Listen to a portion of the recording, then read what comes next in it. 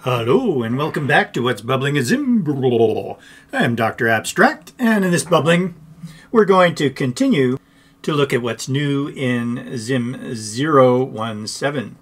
So we've already looked at this little chat guy right here and Rive, and now let's go to ZIM 017, the left, and find the cat. Oh, nice, huh? So we have concave physics, and we're also creating that physics with a blob that has its shape determined by this image. Yay! And with simplified points, etc. So let's see how we did that in code. F11. We're bringing in ZIM physics, ZIM 017, and we have a picture of a cat. We got a label. We have the new pic centered on the stage, and we've created some physics with drag, so that means each of these things drag, the circle drags, and the cat drags as well. We make a new blob, and for the blob points, we're outlining the pic, and we're simplifying those points by a factor. If you go 1, I think it's...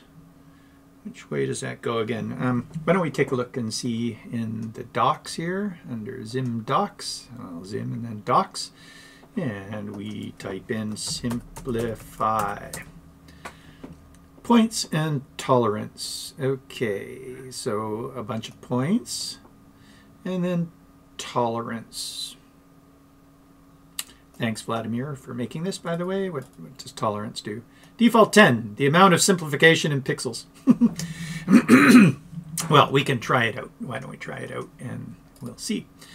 We've put no color, basically, on the blob and turned off its points as well, so you can't see it.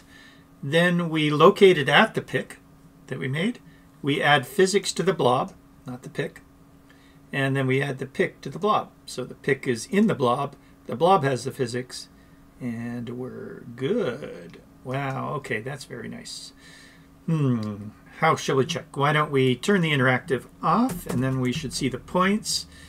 If we don't want to see the pic in there, then we could not add the pic either here.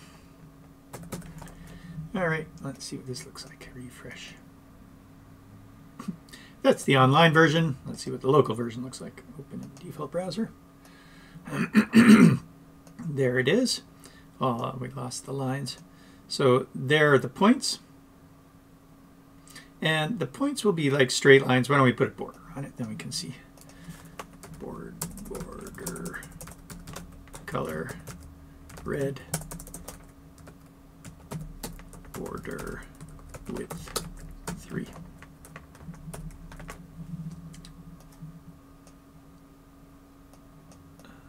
So I can hit the refresh.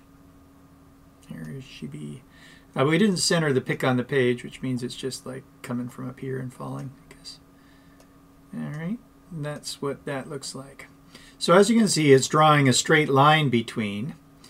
And let's see what the order is. Well, why don't we center that, and we'll set the .viz false on it. That way it will fall in the right position. And adjust some of these things, like the number 10. What if we go to 1?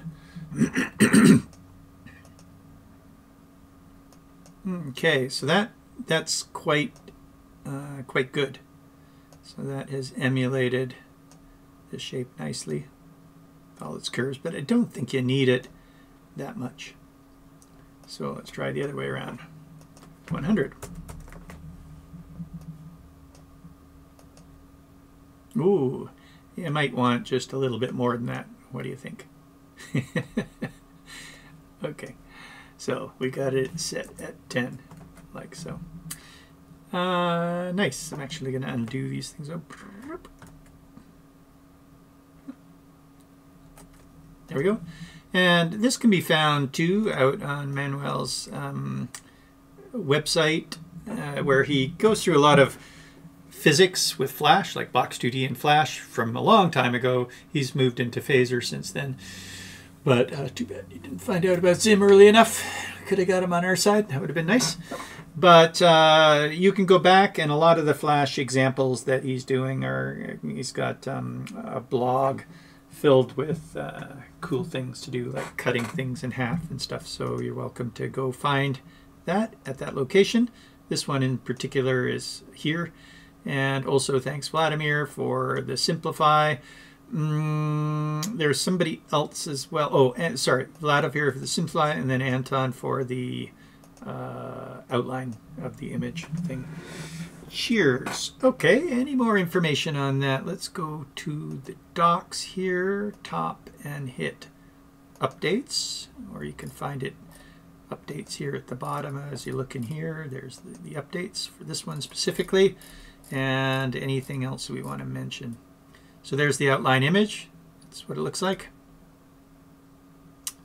Great, and thanks Amy for the prompting on this. He's been following that blob and making lots of games based on that, and was hoping that we could get this integrated into ZIM, and that's a great idea. And then here is the concave physics. So concave physics splits things up into other polygons, and luckily those polygons, I used to dislike Box 2D because it was so complicated in the way it divided up everything. But you can split up the shape but still keep the same fixture. So that means nothing changes with respect to ZIM physics. We just made a more complicated fixture out of it. And so we split up multiple shapes and all fixed to the same physics object. Yay!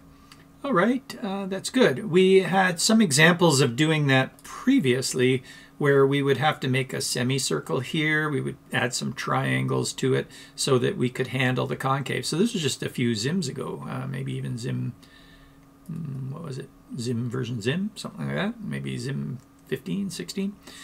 Anyway, now we can do it without doing that. That's super with the outline. I am Dr. Abstract. This has been a What's Bubbling at ZIM.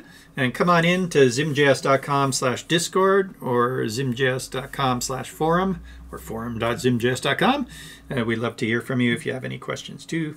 We can help you out. Have a great day or night. Bye.